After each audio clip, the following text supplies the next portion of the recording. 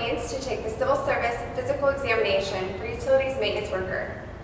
This is our Rack 40 retention basin, which collects combination sanitary and storm water. Whenever it rains, the basin will fill up from this influent pipe here, fill up this chamber, and as this chamber fills up, it will fill up the next chamber, and then the next chamber, and then so on. The work that we do here is clean the debris that collects into this first chamber.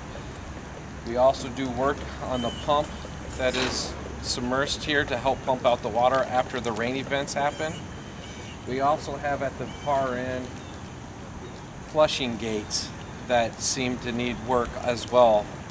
They will collect debris, which won't let the gates close all the way, or the latching mechanisms will need adjustment. That's the reason why you'll end up going down into this well. How often you'd end up climbing down to the bottom would be probably about once a month, depending on how the weather is through the year. Also, the depth of the basin is 30 feet, and it just depends on how often stuff breaks or how dirty the well gets.